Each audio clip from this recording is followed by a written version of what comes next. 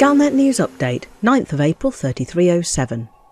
The listening post, found aboard the derelict megaship Adamastor, and that came to life yesterday, is broadcasting information that may lead to the location of the Adamastor's sister ship, the Hesperus, that has been missing for 200 years.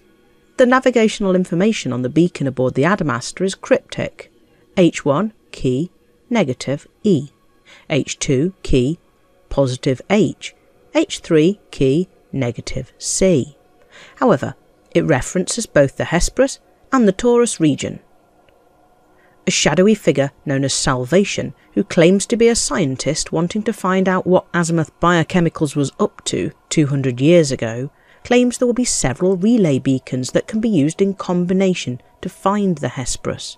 Today, Friday, one of those beacons has been found by Remlock Industries. 130 light-years from Maya, this beacon is in Taurus Dark Region UY-R B4-0, and it holds long strings of letters prefixed by H2 and H3.